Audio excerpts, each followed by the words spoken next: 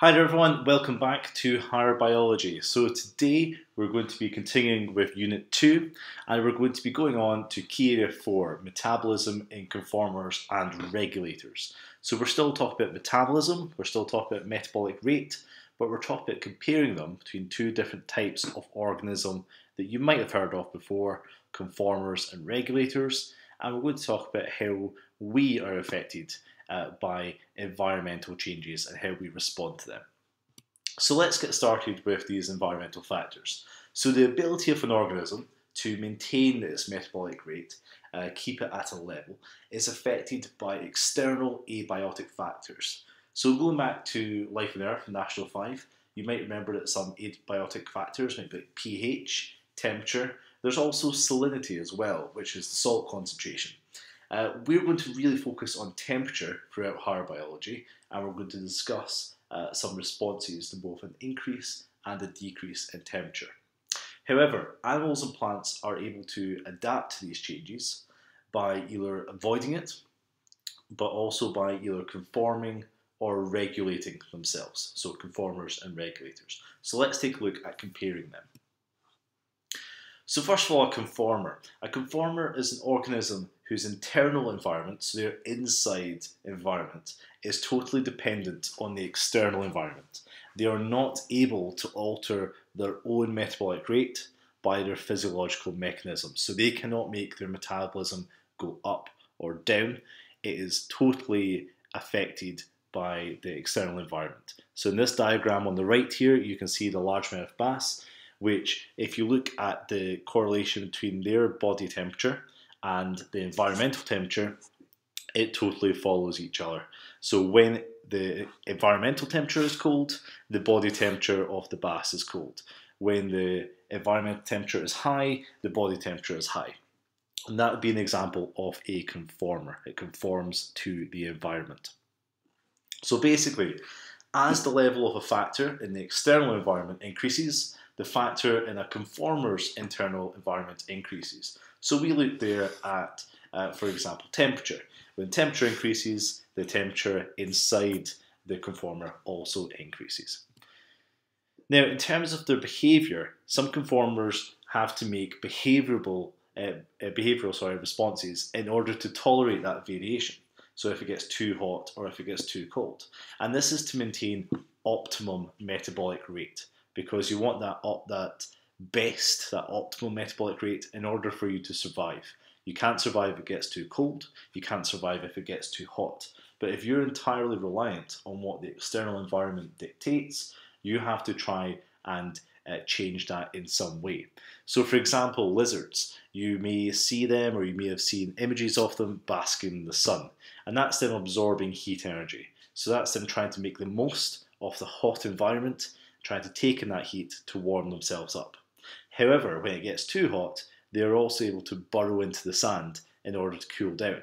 If they just stayed out in the sun and took in all that heat, they would get to a point where it would be past that optimum metabolic rate, it would be too hot for them and they could die. So they have to cool themselves down. But because they cannot cool themselves down internally, they have to go and change their environment to cool themselves down. So there are advantages and disadvantages to being a conformer, and this is one of the main things you could be asked to do, is to compare conformers and the regulators that we're going to look at. The first advantage is, after us talking about metabolism, is that they have very low metabolic costs. So that saves a lot of energy by being a conformer. You're not having to put a lot of energy into making sure your internal environment is always at that internal rate and making it rise or fall yourself. The disadvantage of this, though, is the organism is now restricted to a really narrow ecological niche, so an area that it can live in, and it's less adaptable to any sort of environmental change. So, for example, if there was a colossal change in temperature or other form of external factor, it would not be able to adapt to that. There's only a small niche that they can live within. So that is a massive disadvantage of them in terms of where they can live. Now, as I said, we're now going to look at regulators. Regulators are a bit different. So regulators are organisms which use energy from their metabolism that we've looked at to maintain their internal environment at that steady state or that optimal rate that we've spoken about. And that is regardless of changes to their external environment. So again, let's look at temperature, and the example here is a river otter, which is a regulator. You can see just by looking at the line that it's staying pretty constant. It's high, it's much higher than the conformer, but it's staying at that rate. So even when the temperature is very low in the environment, the internal temperature of the otter is pretty high. And as that temperature increases to a higher level, the river otter's internal temperature stays roughly the same. It stays within that range. So this is what we've just looked at here. Again, the correlation between the external environment and the internal environment is totally different from conformers. So as the level of an external factor in the environment increases, the factor in the regulator's internal environment stays constant. So the obvious example here is talking about us. Our body temperature has to stay around about 37 degrees Celsius for that optimum metabolic rate where our enzymes can function. If you go outside right now and it's -5, you're going to be cold, and we're going to talk about the effect on your body, but your internal environment is still going to be regulated to 37 degrees Celsius. Your internal temperature is not going to plummet. You're going to stay the same. You're going to be putting energy into making sure you stay the same. The same if you went inside and someone turned up the thermostat. If it got really hot, again, there'll be physiological changes to you, but your internal conditions are going to be staying at 37 degrees Celsius. You're not entirely dependent on what the external environment is. So the advantage of that is that your organism, kind of the opposite of conformers, is able to live in a really wide range of ecological niches because you're able to change your internal temperature, for example, or metabolic rate in order to survive in an area which is very different externally. The disadvantage, again, the distinct opposite of conformers, is this has a very high metabolic cost. It takes a lot of energy to be able to do this, but the advantage is you can live in a much wider range of ecological niches. So as we move on now, we're going to look at how your body responds to these changes. So there's this term we're going to be looking at and mentioning a few times called homeostasis. There'll be a few new words for you to learn here. So first of all, maintaining that constant internal environment, regardless of what's going on in the external environment, is called homeostasis. Now homeostasis, maintaining that level that we've spoken about, requires energy from metabolism, so high metabolic costs going on. It's controlled by a principle called negative feedback, which we're going to look into. And it's essential in another process here that we're going to look at called thermoregulation. But for now, I need you just to know that homeostasis is the maintenance of your constant internal environment. Okay, and again, that is regardless of what's happening outside your own environment. So this negative feedback, we're looking at an example here. It's a system that's made up of things called receptors, which you may have heard of before, messages, and effectors. And we use, or regulators, use this system of negative feedback in order to respond to changes in the environment to achieve homeostasis. So we're constantly feeding back on what is going on in the external environment, how it is affecting us, in order to make sure that we stay at that constant internal rate. And we're going to look at how this works just in a second. So basically, if a factor increases, again, let's think about temperature, if it gets too hot and it goes above a certain threshold, a certain limit that would cause an issue for us, mechanisms are going to be stimulated, things are going to happen in our body in order to make sure we can decrease that factor. So if the temperature gets too high, we want to see how can we lower that temperature. The opposite is also the same. If a factor, again temperature, decreases too much, if it gets too cold, then those mechanisms are going to come in, they're going to be fed back in order to increase that level, back to what we call a set point. So the set point is that constant rate that we always want to achieve in our body. So the set point is that normal level of factor in the body. So if you look at this diagram here, and I've included some terms here just to help you out for your notes. if we have that normal, that set point that we always want to be at, your receptors are able to detect the level of a factor. So again, let's think temperature, because that's what we're going to focus on.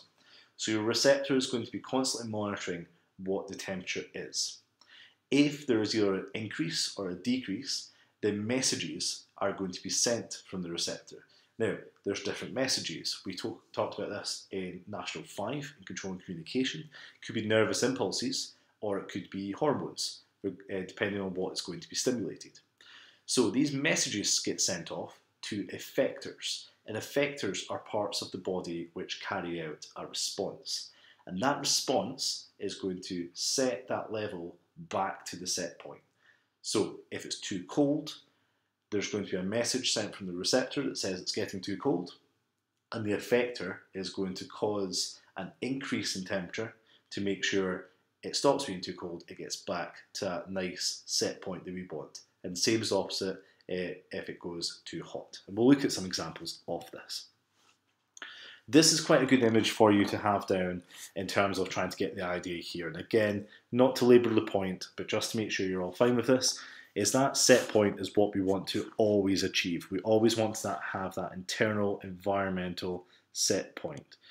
So if a factor increases, which affects our internal environment, receptors send a message to effectors, which correct that, and they bring about this negative feedback control, which means we get back to the set point. The same if we have that decrease in a factor which affects our internal environment. Again, if it gets too cold, receptors are going to send messages to effectors, which are going to correct that response, bring about negative feedback control, going to warm us up and get us back to that set point. So again, this is the same for anything involving homeostasis. Again, I have said we're going to be focusing on temperature, so it's good to just kind of get that idea. So just remember receptors, messages, effectors, and it's all about bringing things back to that set point, which is the process of homeostasis. So as I said, we're talking about temperature quite a lot, so we're going to introduce a new part of the brain. So again, from National 5, you should remember your cerebrum, your cerebellum, and we looked at the medulla. However, we have an extra part we're going to look at, which is labelled here, called the hypothalamus. And what this is the monitoring centre of your brain. Specifically, if we're looking at temperature, it is this receptor we've spoken about that's constantly monitoring what the temperature is, and it's going to change things if there's a difference in that temperature. So remember, the hypothalamus is this monitoring region of your brain. So, in terms of thermoregulation, which we mentioned at the start of homeostasis, this is homeostasis, but specifically for temperature. So the process of maintaining your core temperature, like we spoke about earlier on, at that nice 37 degrees, that optimum temperature, we need that temperature for optimum enzyme activity to maintain metabolism. So we've looked at how enzymes affect our metabolism, so they need to work at their optimum rate. But we also need it for high diffusion rates. Again, for metabolism, it's really important we have these high diffusion rates. So if the temperature was either too far above or below our optimum temperature, then we are not going to have that optimal enzyme activity, and we're not going to have the high diffusion rates. And that's going to have a massively negative impact on metabolism, which you don't want. So we're going to look at 3 different parts here and how this works, and specifically look at ways you respond to changes in temperature, which you'll hopefully know some of them. A lot of them are fairly common sense. But the process of thermoregulation involves the hypothalamus, because the hypothalamus is picking up the temperature of your body and how to respond to it. And we're going to talk about nerves as well, again going back to control and communication in National 5. And these effectors, and there's different effectors that are going to provide different responses to either warming up or cooling down your body. So as we talked about, receptors in the hypothalamus would detect a change in your body temperature, either too high or too low. When that happens, messages would be sent from the hypothalamus to effectors by electrical impulses. And if you remember, electrical impulses can go through the nerves. Now, once these messages, these electrical impulses, are sent through the towards the effectors would carry out a response. And we're going to look at examples of those right now. And these responses are going to return body temperature back to normal. So again, through that principle of negative feedback, you're feeding back on what the situation is and you're providing a corrective response to it. So in terms of cooling down, let's imagine that body temperature has increased. Someone has went and turned up the heating and you're getting far too hot. There's going to be three main ways your body is going to respond to this through thermoregulation in order to cool you down and bring you back to that set point, that optimum temperature in your body. The three ways you would respond are by sweating, by something called vasodilation, and by decreasing your metabolic rate. And all of these are going to come into to a system to lower your body temperature back to its set point. So let's see what they do. So sweating, you should hopefully think that if it gets too hot, you're going to start to sweat. If you sweat, then your body heat is being used to evaporate water in your sweat. So your body is releasing water effectively onto your skin.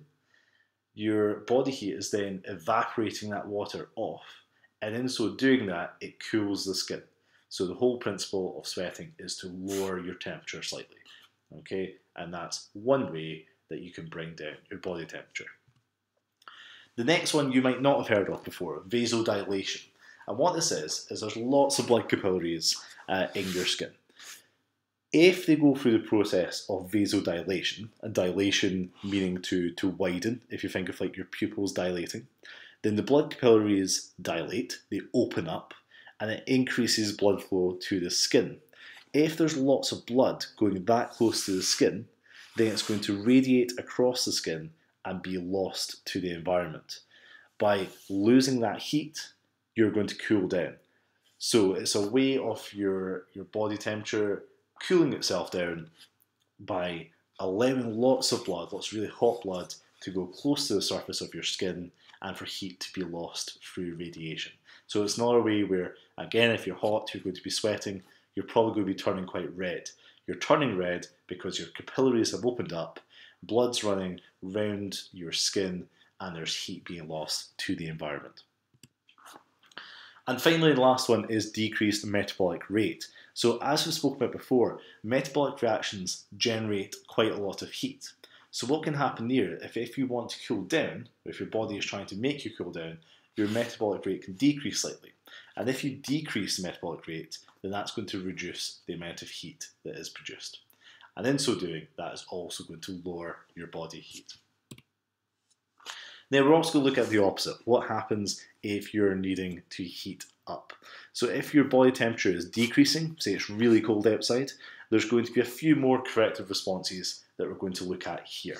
There's going to be shivering, there's going to be something called vasoconstriction, which is the opposite of vasodilation, and there's going to be an increase in metabolic rate. So some of these are just the opposite of cooling down.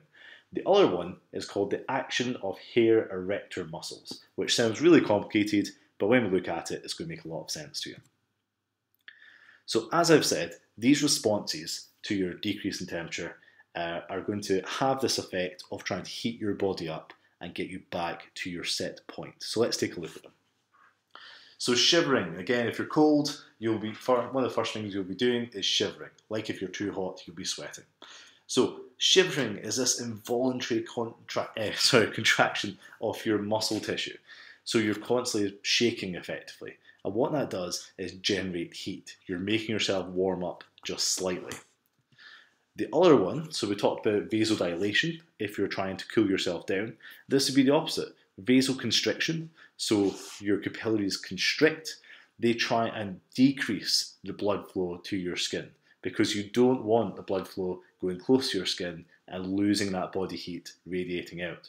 So instead, the capillaries are constricted to stop that blood flow, which means this decreases that heat that is lost by radiation. So the blood's sort of moving further away from your skin. You're trying to retain all that heat.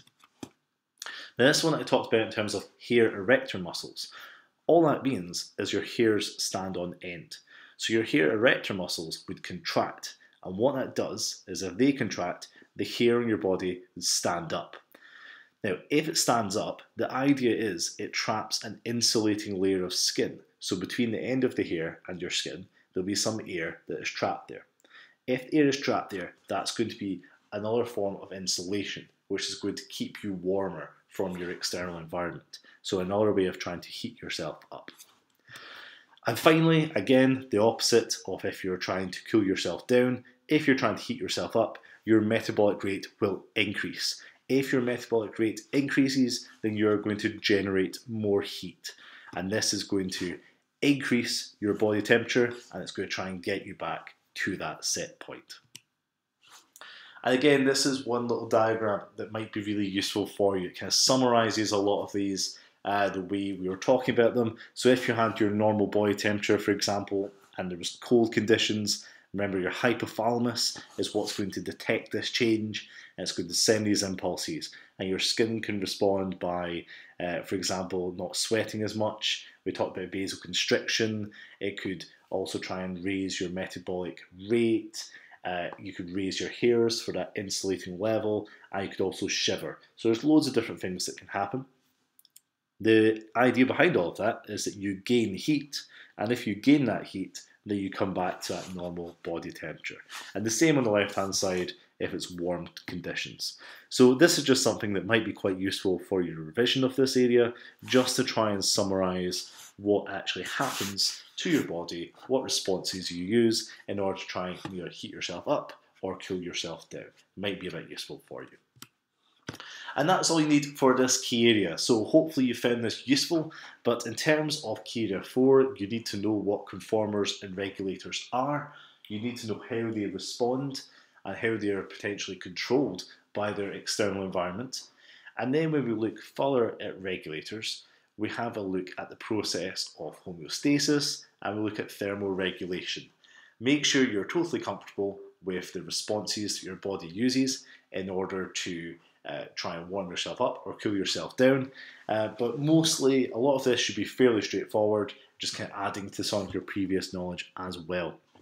As always, folks, thank you so much for listening in. I'm working my way through these Unit 2 PowerPoints, and we'll get you Unit 3 coming up very soon as well. Hopefully get through these very quickly. Thanks as always for anyone who's sent me messages. I really appreciate people getting in touch, saying that they find it helpful. That really does mean a lot. I'm very glad that you are finding these useful for your revision. So very best of luck with your revision, and I will see you again very soon for the next key area. Bye for now.